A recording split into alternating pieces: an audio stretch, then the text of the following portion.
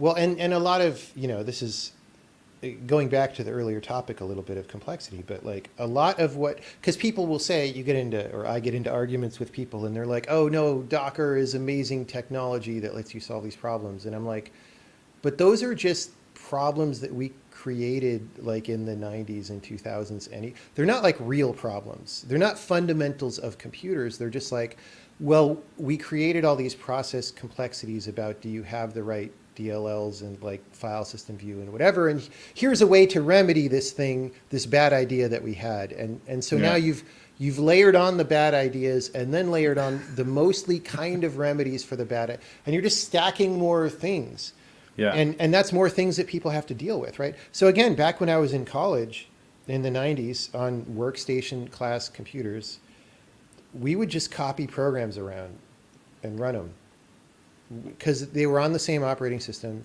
They were mostly statically linked at that time. If they were dynamically linked, the DLLs were compatible, or shared object files. These were Unix systems, and like it was fine. You didn't need a Docker container to deploy things, right?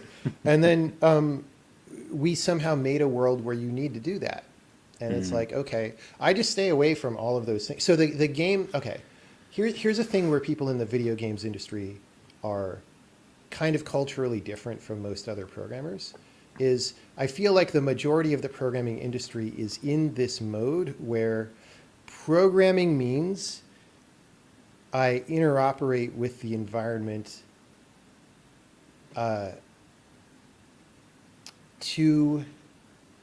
almost don't know how to say it because I don't live in that culture. I'm trying to say it like in a non-strawman-y way, but it's like, it's like programming is about interfacing with the operating system and interfacing with the libraries, all the libraries I'm using and all these things. And video game people have a very different view because we grew up in a world where we had very extreme requirements, and we're all competing with each other on like every pixel on the screen. And so the faster you could draw things and the better they looked, then you won, right?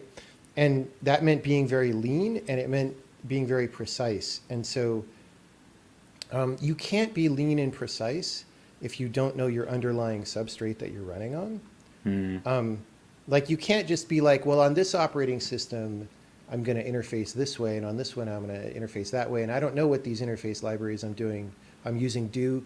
I just sort of use them. That doesn't work for us. And so our culture is to isolate ourselves from the underlying system to the greatest degree possible, and to only interface begrudgingly and minimalistically and provide our own functionality for most things that we need. And so, for example, if you want to draw text on the screen, a video game person, we've got our text drawing code, whether that's a library that we're using or whether we wrote it ourselves, both things happen. It's something that we provide. It's not something we get from the OS, right? The font data, something that because we want to draw the same font everywhere. Like we don't want to query the font from the operating system and get something slightly different here versus there. And then it's like 3 pixels off and it doesn't like wrap correctly, which is things you see all the time in like regular software, right? And so, like if you want robustness, there's just certain things that you should do that most programming culture thinks a different way than that.